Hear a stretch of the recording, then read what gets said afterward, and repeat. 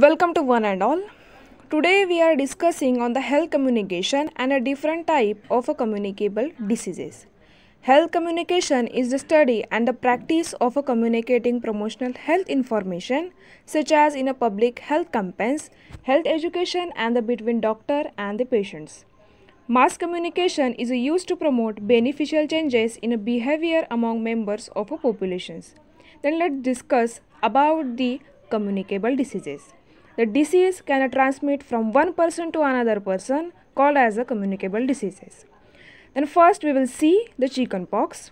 It is a respiratory infection. The causative agent is a varicella zoster. Transmission of a disease are done by respiratory discharge, lesions of a skin. The symptoms are like a fever, itching and formation of a lesions.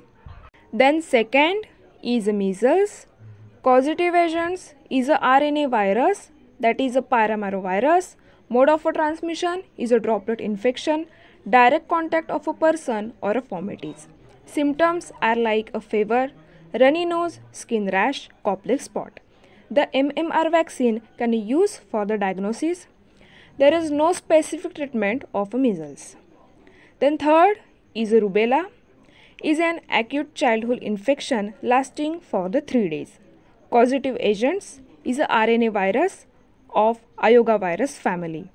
Incubation period is 12 days. The virus is directly transmitted by the droplets infection and a nuclei from aerosols. Tylenol is used for a diagnosis of a rubella. Then fourth is influenza. It is an acute respiratory tract infection. Causative agent is an influenza virus A, B and C. Incubation period is 18 to 72 hours. It is mainly spread by the droplet infection created by the sneezing or a coughing. Vaccines of two drugs, that is amantadine and rimantadine, are used for the diagnosis. Then last is a tuberculosis, that is a TB. This disease primarily affects the lungs. It is chronic disease. Causative agent is a Mycobacterium tuberculosis.